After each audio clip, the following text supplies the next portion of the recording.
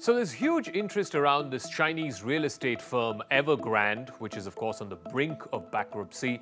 It's not just, people who are tracking the financial markets who are interested in the story. There's been huge interest around the world, and the question that is topmost of everyone's mind is, will Evergrande become the Chinese version of the Lehman moment?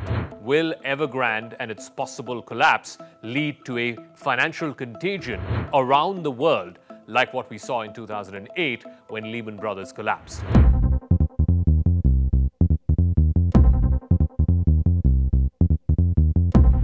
Everybody knows that Evergrande is the biggest real estate company in China. It is neck deep in debt. It's $300 billion of debt, a lot of which is getting matured over the next few weeks and months. So the question is, will the Chinese government step in and act as a backstop, much like the US government did and saved Lehman and other big companies back in the fall of 2008 when we had the global financial crisis?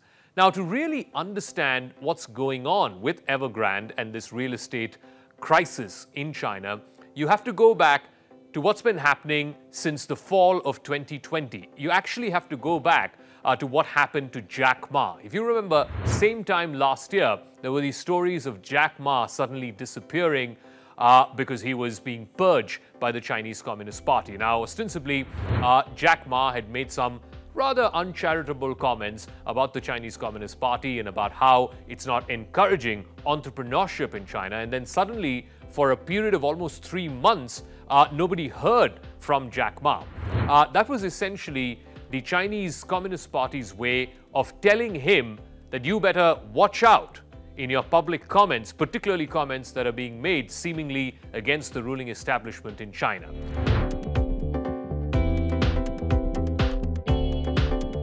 Now, Jack Ma has a very interesting story. Remember, this man is the Jeff Bezos of China.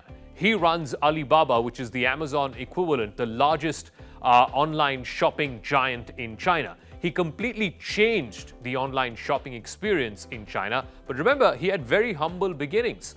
He started off actually as an English language teacher in the eastern city of Hangzhou. And from there, he grew up to establish the first English call center, as it were, in China, and then of course went on to launch Alibaba, which is the largest online shopping enterprise in China. So he is really a first-generation entrepreneur. Like I said, he's the Jeff Bezos of China.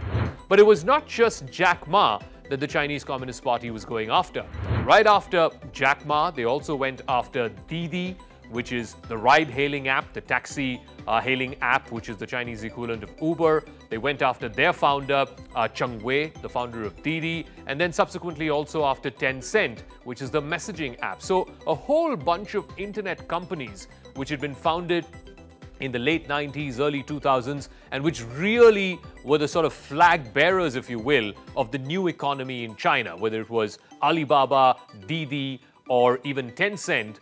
The Chinese government started going after these new age entrepreneurs. Now remember, all of these guys, from Jack Ma to Cheng Wei to Ma Huateng, were all sort of poster boys for what China has managed to do over the last 20 years or so. These tech giants, they were the equivalents of, let's say, the Bill Gates and the Jeff Bezos and the Steve Jobs of China. And a lot of young Chinese people, straight out of college, wanted to emulate this success story. China had created its own version of Silicon Valley. And then the Chinese government decided to go after these guys because Xi Jinping felt somewhere in the middle of last year that the inequality in China was getting way too high. At one point, China had over 1,000 billionaires. Not even the United States has over 1,000 billionaires. So he felt that the inequality was becoming so wide that eventually it would lead to social unrest. And that is the one thing that the Chinese Communist Party is paranoid about. It's paranoid about any form of social unrest. In fact, if you look at the World Bank and IMF estimates about the Gini coefficient, China, for a middle-income country, has a huge Gini coefficient in terms of the inequality between the rich and the poor. It was, last I checked, in 2019, the last year that we have figures available for, the Gini coefficient was almost 4.6, so 0.46, which is a deviation from 0.5. 0.5 is the ideal Gini coefficient. So there's a huge disparity in wealth and in income in China, and therefore to try and send out a message to these new age entrepreneurs, whether it was the founders of Alibaba or Didi or even Tencent, the Chinese government started going after them.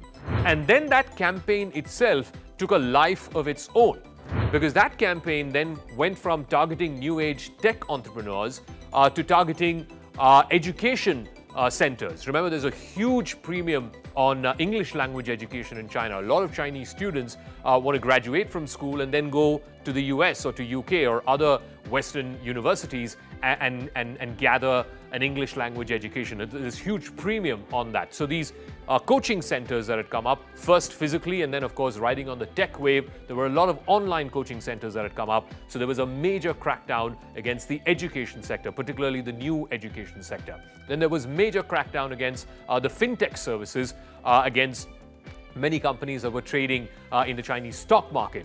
Then, of course, it went into a completely different league altogether, where the Chinese Communist Party had a problem with children playing video games. So they started restricting the number of hours that kids could play video games in China. They brought it down to about 3 or 4 hours in a week. Then, of course, there was this huge campaign against Korean pop bands. Remember, K-pop bands are very popular in China, just like they are in any other part of the world. So there was a massive crackdown against K-pop bands. There was even a document put out by the Chinese Communist Party about men not displaying, overtly certainly not displaying, any effeminate characters or qualities. They felt that K-pop stars were being a bad influence on the masculinity of the men in China. So it just went into a completely bizarre territory altogether. That continuing crackdown is going on. And like I said, it was being done at two levels. One, for the economic reason, which is to try and bridge the disparity between the rich and the poor, and also this cultural disparity. It was about anything that is imported, whether it is Hollywood movies, whether it is Coca-Cola, whether it is K-pop bands, were all seen as bad influence, and therefore this was also done at the cultural realm to try and bring up Chinese culture and promote Chinese cultural symbols and icons and so on. Now that brings us to Evergrande, and why you should pay attention to the possible collapse of the largest real estate firm in China. Now, Evergrande, just like many other Chinese companies, real estate companies, rode on a real estate boom. The first leg of it happened around the 2008 Beijing Olympics. There was huge infrastructure being constructed in and around Beijing. The 2010 Shanghai World Expo. So in that period between, say, 2007 to 2010, there was major real estate expansion in the big cities in China, particularly the big two, that's Beijing and Shanghai. And Evergrande was constructing, buildings after buildings, and they were taking advantage of this huge real estate boom. Then after the 2008 global financial crisis, there was a huge premium from the top, from the Chinese Communist Party, the top echelons of the party, to try and spread this real estate boom to other cities. So from 2009-10 onwards till about 2014-15, you had a huge number of these tier 2 cities coming up in China. China at one point of time had about 700 cities. I mean, again, not even the United States has 700 cities at one point of time. And many of these cities eventually turned out to be like ghost towns. Towns like Ordos, for example, in Mongolia, or Nanhui. Even many would say Pudong, where the new Shanghai airport was built on the outskirts of Shanghai. Even that turned out to be a bit of a ghost town. So there were these rows and rows of infrastructure that was built, commercial infrastructure, residential infrastructure that was built, and there were no people to occupy. So for a brief bit, the Chinese Communist Party had this population redistribution scheme. China, much like India or other countries, much of the development is focused in certain parts of the country. It's largely in the east along the coast, and also some parts in the south, close to Hong Kong and so on. But the western part of China, which is largely Xinjiang and Tibet, there hasn't been as much development. So there's a big skew if you were to look at the eastern and southern parts of China, where again, all indicators, economic indicators, social indicators, are all much higher than the western part of China. So for a brief bit, the Chinese government was redistributing its population. It was helping people relocate, as it were, to the western parts. But they realized even that is not good enough. It was still not helping quench this real estate boom, as it were. There was massive supply and very little demand to quench that. So as in a situation like this anywhere in the world, what would happen is the speculators then latch on. And so the property market went through astronomical price rises in the 10-year period from, let's say, 2010 till 2020. And again, in the fall of last year, the Chinese government realized that these astronomical real estate prices were detrimental to the larger good of society. Again, it comes back to the fear of social unrest. One of the main things that young people, young couples, who start off in life in China, the first thing they want is to buy a house. And it had become absolutely unaffordable for a large majority of the population to buy a house because real estate prices were being kept artificially high by speculators, by builders, and of course by a section of the lenders as well. So in the fall of last year, the Chinese government introduced something called the 3 red lines. Now, these were financial criteria that were laid down for lenders not to lend to real estate companies if they did not meet the 3 financial criteria that were laid down, and one of which was your debt to sales ratio. Now, most of the Chinese real estate companies, their debt is hugely disproportionate to the assets that they have in hand and to the sales that they are making. That's why companies like Evergrande, suddenly they found their sort of funding routes completely cut off. Banks were not lending to them. Other institutions were not lending to them because they all had to meet this 3 red line criteria. And suddenly, the chickens have come home to roost because now there are a whole bunch of maturities that they need to cater to, a whole bunch of payments that they need to make. And then suddenly, in the last few weeks, the promoters of the company, the stockholders of the company woke up and realized that this company was $300 billion in debt, and they simply did not have the assets to meet those financial obligations. So now the ball is really in the Chinese government's court, as it were. The question that's being asked is, will the Chinese government, much like what we saw in the 2008 global financial crisis, whether it was in the US or in Europe, will the government of China act as the ultimate backstop? Remember, all of the speculation in real estate had a fundamental premise, and that premise was the government would not let real estate collapse because the social and economic costs, if real estate were to collapse, is so huge that ultimately the government would provide the ultimate backstop. The difference this time around, I think Xi Jinping is making a calculated call, and the top leadership of the Chinese Communist Party is making a calculated call that it's okay even if 1 or 2 of the big firms fail. It's in contrast to the approach taken by Obama when he was president when the 2008 crisis happened. Then they realized that some companies are simply too big to fail. That's how that phrase came into existence, too big to fail. Here in China, though, Xi Jinping seems to have taken a slightly different call. He says even if 1 or 2 big companies were to fail, that is the only way you can bring down these speculative, artificial, sky-high real estate prices down, because the Chinese government has been trying all kinds of instruments over the last 10 years to bring down, to burst this bubble.